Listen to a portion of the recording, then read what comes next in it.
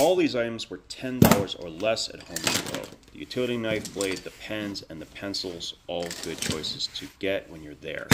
And that also includes this 9-foot DeWalt tape measure and all of these items from Night Eyes. There's 2 sections. Make sure you check both when you are there.